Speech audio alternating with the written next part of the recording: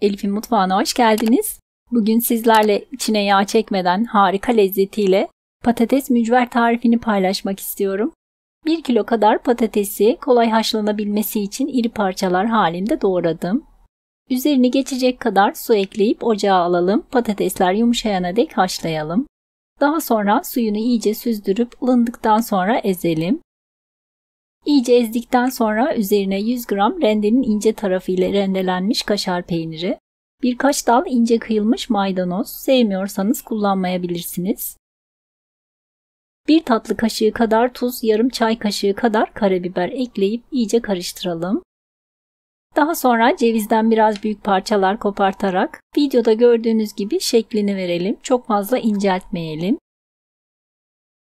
Ben tepsinin üzerine streç film serdim.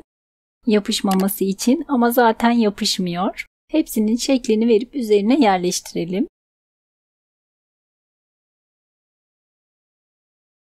Patatesleri bulamak için ayrı bir kabın içerisine 2 adet yumurtayı alalım. Üzerine 1 çay kaşığı kadar tuz ve yarım su bardağı yoğurt ekleyip biraz çırpalım. Daha sonra üzerine 4 orta tepeleme un ekleyip tekrardan pürüzsüz bir kıvam alana dek çırpalım. Gördüğünüz gibi akışkan bir kıvamda olması gerekli.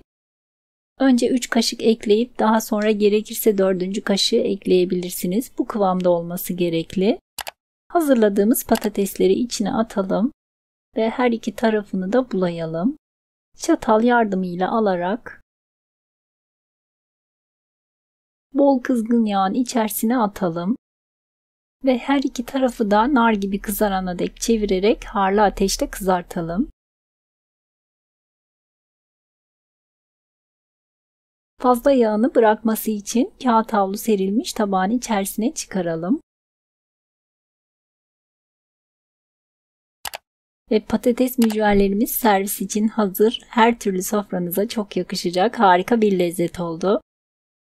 Ben yoğurt sosuyla birlikte servis etmek istedim. Tuz, pul biber ve nane ekledim yoğurdun içerisine.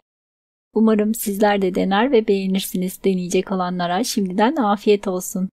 Beğeni ve yorumlarınızı bekliyorum. Videomu izlediğiniz için teşekkürler.